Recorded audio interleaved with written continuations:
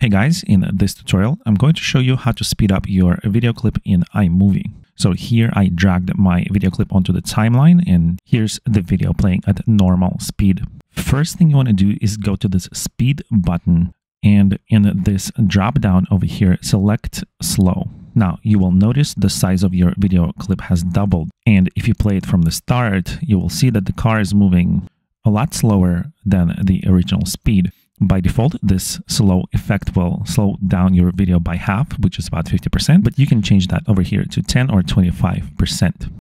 Now, you can also speed up your video in the same way. Just go to this drop down and find fast option. Click on that and you will see that if your video is played again, it's several times faster than the original speed. Now, if you need your video to play exactly 2 times faster, there's a button here for that.